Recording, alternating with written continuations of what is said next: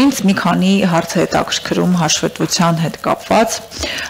Առաջին հերթին դուք ասացիք, որ կրկնակի գնում տեղի ունեցել թե չէ, այսինքն եւ պետական բյուջեի միջոցներից եւ վարկային միջոցներից տեղ ունեցել չէ, դուք այդ հարցին դեռևս կանդրադառնաք, բարձաբանում կանեք, կճշտեք եւ նաեւ կտեղեկացնեք, եթե խնդրում դրա մեկնաբանեք, եթե ես ճիշտ եմ հասկացել, բայց ինձ այլ բան է հետաքրքրում։ Արդյոք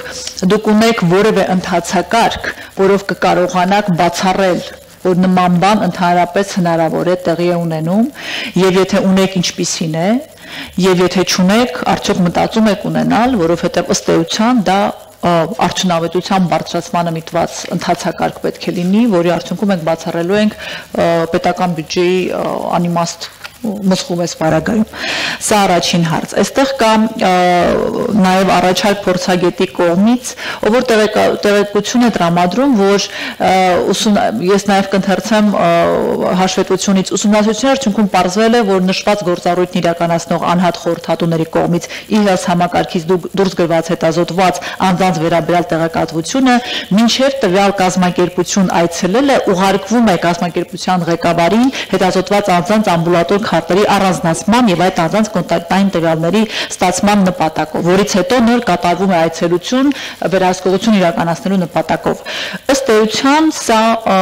իրականում մենք տեղեկացնում ենք եւ հնարավորություն ենք տալիս ղեկավարին շտկելու բոլոր այն թերությունները, ես համաձայնում եմ այս կարծիքի հետ եւ փաստացի նման ձևով նախատեսել վերահսկողություն իրականացնելը անկարելի է, որովհետեւ փաստացի նա կկարողանա վերացնել թերությունը եւ այլևս իմաստ չկա գնալ ստուգել արդյոք տեղ ունեցավ թե ոչ եւ հետեւաբար այս գործընթացի նաև առաջարկ կա թե ռիսկային է գնահատվել, որի հետ համաձայնվում է եւ արդյոք ինչ է կարծում, ինչպես պետք է սա փոխել, ինչ անել, որ նախապես չտեղեկացնել եւ չգիտեմ, ընտրանքային պատահականության սկզբունքով գնալ տեղում ընտրել քարտերը թե ոնց, բայց նախապես տեղեկացնելը ուղղակի անիմաստ է դարձնում այլևս այդ այցելությունը, որովհետեւ թերությունը կարելի է վերացնել, խնդրում եմ ձեր կարծիքը ամբողջ կարծիքի հաշվեկնիչ պալատի կարծիքի մեջ այսպես կարմիր թելով գնում է տնտեսումների մասին արտահայտություն 847 միլիոն 184 ընդհանուր առմամբ 1.5 միլիարդ եթե ես չեմ սխալվում կարգի տնտեսման մասին այսպես առաջարկ ու կարծիք է հնչում արդյոք դուք համաձայն եք որ այդքան տնտեսում հնարավոր էր իրականացնել այս շրջանակներում ինչ կարծիք որ հնչել է եւ վերջին հարցը տեսեք փաստացի շահագործման չհանձնված սարքավորումների մասով արդյոք նախ այն որ բազմաթիվ էին փաստացի շահագործման չհանձնված սարքավորումները դուք համաձայնվում եք թե ոչ եւ եթե այդպես է ակնհայտորեն այստեղ էլ կա անարդյունավետ օգտագործում որովհետեւ չշահագործելը նույնպես ծախս է ամենակիչը մաշվածության ծախս է ընդհանրում սարքավորումների հետեւաբար մենք անում ենք ծախս եւ չենք ստանում որևէ օգուտ այդ ծախսից նաեւ սա եմ ուզում մեկնաբանել որ հասկանանք թե ինչի է մնացել փաստացի չշահագործված վիճակում եւ ինչ է կանոն որ այդպես չլինի Շնորհակալություն Ոնք սկսեմ վերջի հարցից շահագործված սարքավորումների վերաբերյալ իրականում պարզ է որ այս մտահոգությունը մենք ինքներս չենք կարող չկիսել նույն Վանաձորի բժշկական կենտրոնում անգիոգրաֆի չօգտագործելու դերևս չօգտագործելու հետ կապված քայլերը նախարարությունը այս բանին անմիջական թե խորհրդատվական, թե անմիջական գործառույթների մեջ փորձում ենք մասնակցել, որպեսզի օր առաջ անգիոգրաֆը այնտեղ սկսի աշխատել ու մենք արդեն ունենանք սրտի ստենդավորված դեպքեր արդեն Վանաձոր քաղաքում։ Իրականում այդ ծրագիրը ոչ միայն ծախս արդյունավետությունից, այլ նաև մարդկանց կյանքեր փրկելու առումով ռազմավարական այդ տարածաշրջանի համար Դրա համար մենք էլ ենք մտահոգված ու կարծում եմ երևի մոտ մեկ ամսվա ընթացքում, 1-2 ամսվա ընթացքում մենք այնտեղ արդեն կունենանք առաջի ստենդավորված դեպքը եւ այդ սարքավորումները կսկսեն աշխատել իրենց ամբողջ հզորությամբ հիմնական չշահագործվելու պատճառներից մեկը մասնագետների չլինելը Վանաձորի բժշկական կենտրոնում եւ նաեւ այն մոտ 2 ամսից մի քիչ ավել տևում են գնման process-ները, որի համար այն պարագաների համար, որոնք օգտագործվում են այդ process-ը իրականացնելու համար, վիրահատությունները իրականացնելու համար։ ու կարծում եմ, որ իմ ասած ժամանակահատվածում մենք արդեն կունենանք ստենտավորված դեպքերը եւ փրկված կյանքեր Վանաձոր բժշկական կենտրոնում։ Ինչ վերաբերում է հարցին, թե արդյոք համաձայն եմ ես այն տնտեսումներին, որոնք որ ներկայացված են հաշվեկնիչ պալատի զեկույցում, ես չեմ կարող հստակ ասել արդյոք հնարավոր էր թե ոչ, որովհետև այդ տնտեսումների մասին եզրակացությունները արվել են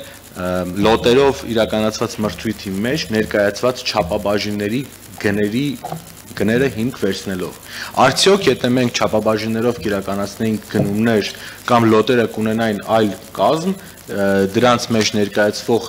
ապրանքները կունենային նույն գները մատակարարի կողմից մեզ ներկայացված։ Դրա համար չեմ կարող այդ հարցին արձագանքել, արդյոք համաձայն եմ թե չէ, որովհետև դա կլինի խոսել ենթադրություններով։ Ինչ վերաբերվում է ստուգումներին,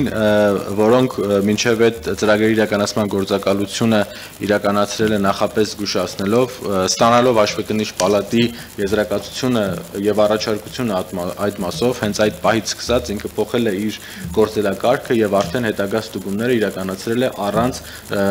կազմակերպություններին զգուշացնելու եւ իր մշտադիտարկումը իրականացրել է հենց հաշվեկնիչ պալատի առաջարկության ձևով մենք դա արդեն դարձել է մեր համար պրակտիկա։ Ինչ վերաբերում է կրկնակի գումար ծախսելուն ծառայությունների համար, իրականում կա ընթացակարգ, որը բացառում է տվյալ հետազոտությունների կրկնակի լինելը, որովհետև ելի եմ կրկնում, պոլիկլինիկական ծառայությունում այս ցուցումների հաճախած ծառայությունները այլ կերպ են ֆինանսավորվում, սկրինինգային ծառայությունները այլ կերպ, բայց եթե դա զուգահեռ է ստացվել, այսինքն պացիենտը եկել է պոլիկլինիկա եւ